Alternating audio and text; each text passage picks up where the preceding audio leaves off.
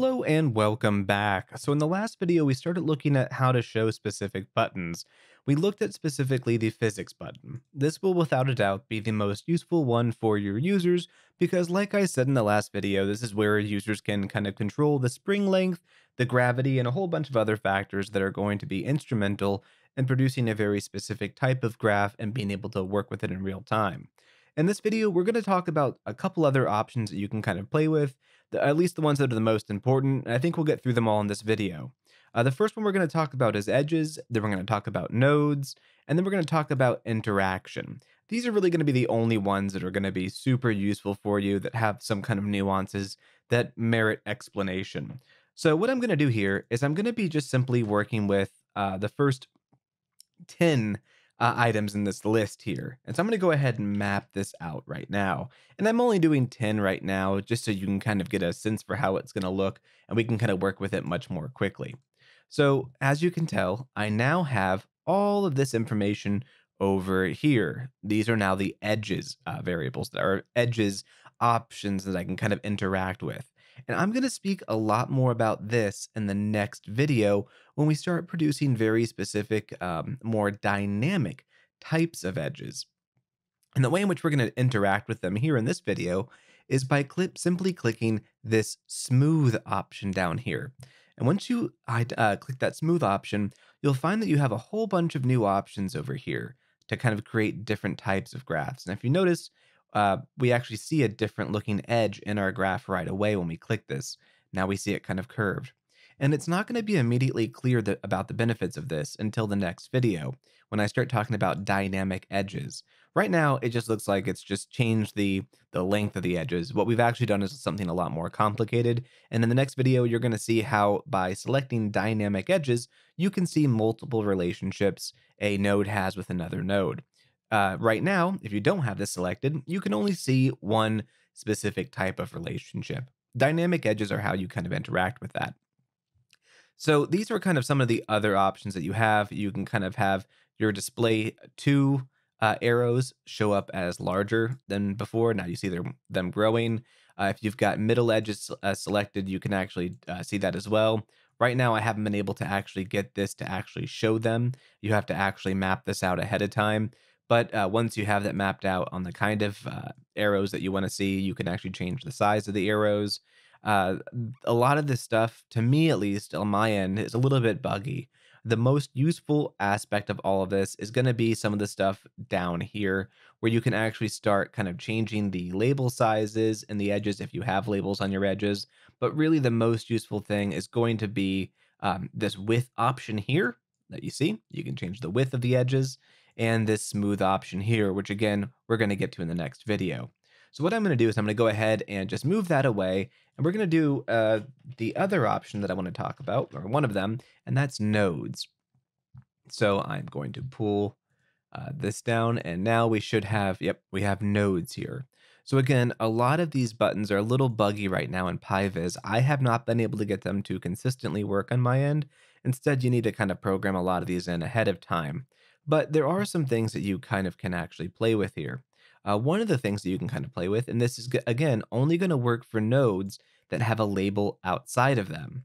But one of the things you can do is you can change the node size. And the reason why it only changes the triangle here is because, like I said in I think video 3 or 4, the triangle is a shape that has the label on the outside, and only those labels will actually fluctuate in size. The size of label shapes that have the label on the inside are dictated by the label size. But if you've got a graph with nothing but labels on the outside, you can change the size of the nodes here. And when I have a video on how to work with image sizes, you'll be able to see some information there. You can change the border length.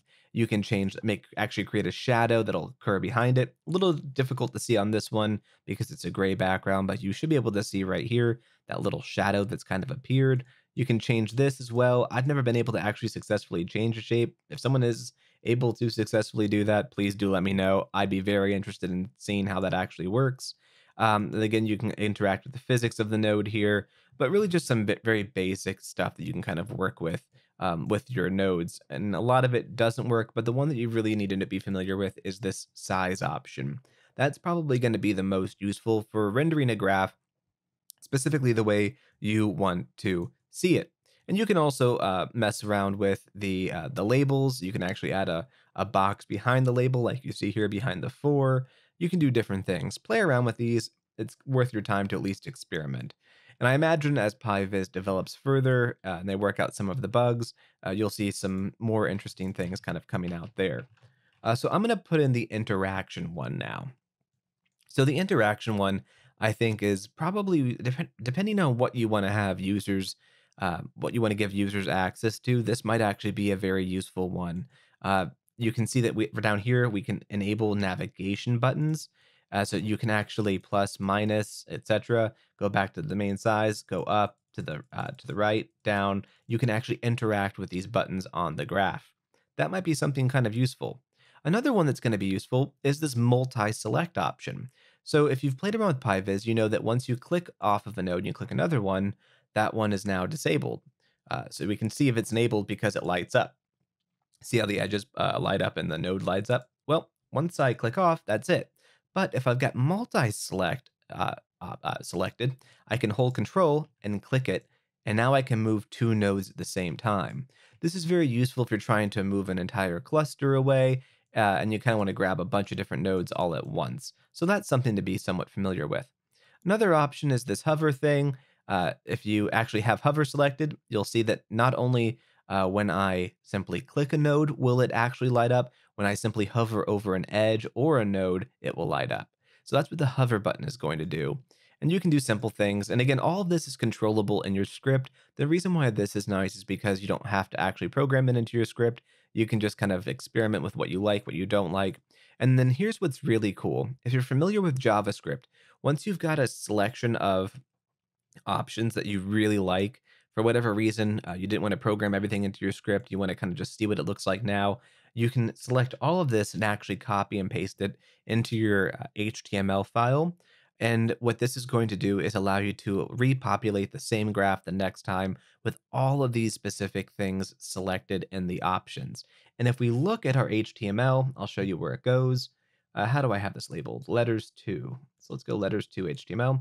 And we scroll down, and then a few other videos, I'm going to be explaining what's happening here in the JavaScript. But when we get down to var options, you'll see that you have it right there. This is just allowing you to easily copy and paste this information in and replace var options with whatever you want to see, or at least replace this specific part of var options. And we can see interaction right there, so that when we copy and paste it in, we can actually create that exact same graph the next time. So that's all I wanted to cover in this video. There's a lot here that you can kind of work with. I encourage you to go and just experiment with all of these. Experiment with interaction, nodes, edges, layout, manipulation, selection, render, and we've already seen physics in detail. Play around with them, but these are really the kind of main ones that you're going to want to allow users to have access to.